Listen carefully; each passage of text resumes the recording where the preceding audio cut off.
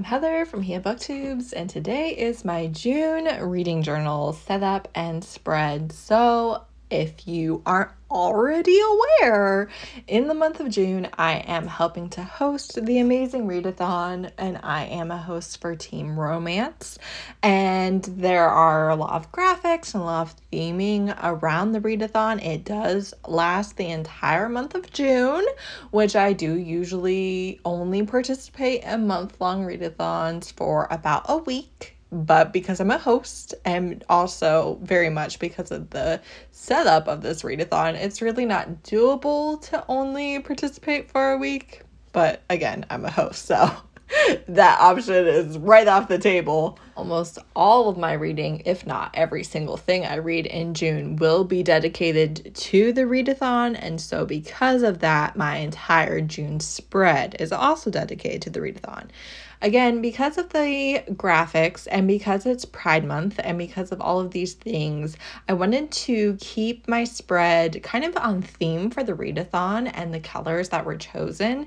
The official readathon emblem does have orange on it, but then Team Romance is officially pink. So I wanted to prioritize those two colors, and then you'll see other colors in the rest of the spread as well for reasons that, again, were chosen by Bree over at 4 Paws in a Book, who is the creator and host of this readathon. This is the second round of the readathon, but it is my first time participating, although my co-host Izzy at Happy For Now did participate last year, and I was intrigued by watching a lot of her content, and Shay at Shay Geeks Out and Bethany at Beautifully Bookish Bethany.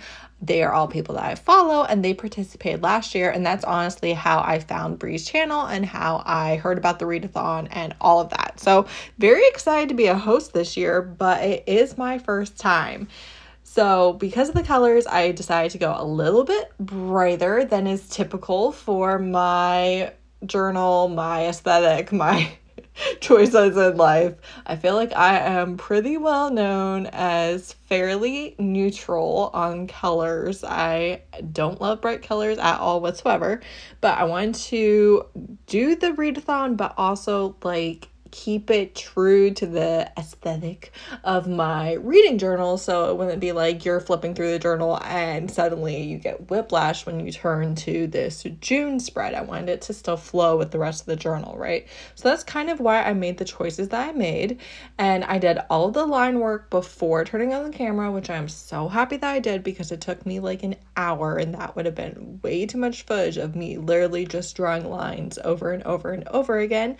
I did keep messing up, specifically on that cover page. I kept doing things not realizing that it was the page I was doing, and that's why it ended up the way it is. However, it actually worked out perfectly. One thing about the readathon, and specifically where it comes to the journal spread, is we really don't know much of anything, right?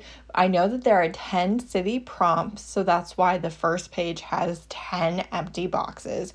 But then we also have Face Off Weekend, and that's like a 48-hour specific, read as much as you possibly can, slightly different challenge, but we don't know like what it is. Like we don't know what's choosing the choices. We don't really know how many prompts there are. We don't know like anything really except for the dates, which it is Father's Day weekend, but it will end I think by like noon on Father's Day. So if you do have Father's Day plans, it hopefully shouldn't interfere with them. If you're here in the US, at least, you know, that is our Father's Day date. So that's when the Face Off Weekend is, but we really don't know anything more than that other than, you know, it's its own thing. So because of that, I basically just left this page blank, but I wanted to have a page specific to it because I know that there will be a lot of things to do and keep track of for it. So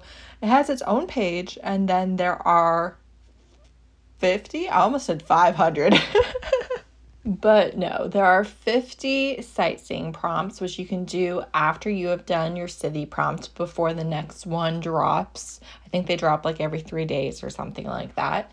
And they range in points from 100 to 500 points. So those sightseeing side prompts, we do already have all of those prompts, but they are not the focus of the readathon. They are bonus points, basically. So the most important thing is doing the city prompts, which is 10 prompts. So again, like if you want to participate in the readathon, that's all you actually have to do is do those 10 prompts, and you get them one at a time. So you don't know what the next one will be. You only know, I believe we know when it will be, but you don't know the next prompt. So that I think is going to be very fun. I think that's really going to work for my brain and keep me excited and motivated and pumped. But then in between those, you do have these 500 point options. And you also get bonus points if you read a book in the genre of your team. So since I am team romance, any romance book I read will be an extra 50 points. And then you also get an extra 50 points if it is an openly queer author. So if you can go on their socials and you can see that they have said, yes, I am queer in whatever capacity, then they count as that 50-point bonus. If it is a queer character, but you just don't see anything on their socials or their website that says that they are openly queer, you can still read the book. It just doesn't count for those extra 50 points. I know that I read books all the time without checking or being able to tell if the author themselves is queer. I think that is a good thing. I don't think that only openly queer authors should be allowed to write queer characters. Obviously, there are so many reasons why someone might not be open about their queer identity. So I am all for reading, whatever book you want that has queer characters. Again, it's just 50 points in a readathon. It's not that big of a deal if you read queer representation and you don't get those 50 points. We're not outing anyone just for a readathon. Like, really, do not pester people. Do not question them. Just, if you can tell based on their social media presence or their website, I think that is all that we should really be doing. So, that's always my little disclaimer, my little speech. Know that that's what I think. So hope you enjoyed the cat content. Funnily enough, one of my cats is named Loki, but it's not that one. That one's Floki. So, Loki is something that Brie uses as a nickname kind of in the readathon. So I am curious, as a huge Loki fan myself, if we get anything with that. So, if you're not participating in the readathon and you're just here for the journal content, sorry, June is very themed to it, but in June, you will be getting my mid-year journal flip through, which I am super duper excited about because I am so proud of my journal. I really do love filming things for it. It's not my usual content. It's a little bit of a change of pace for me. And I'm really proud of it. I put a lot of time and money into it.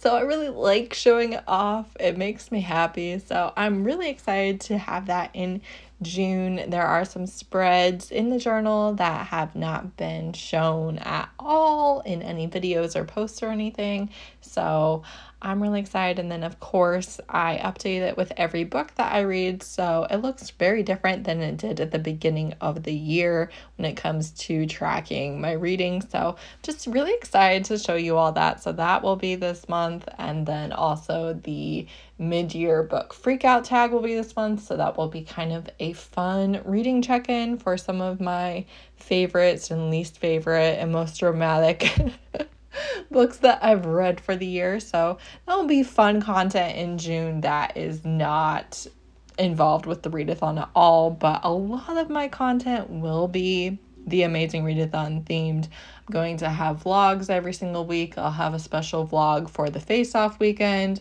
And so at least one of my videos every week will be readathon related. If you want to join the Readathon and you want to join Team Romance, I would love to have you. It is a very Discord heavy readathon, so you have to join Discord to see all the prompts. So know that ahead of time, I guess. But, I'd love to have you.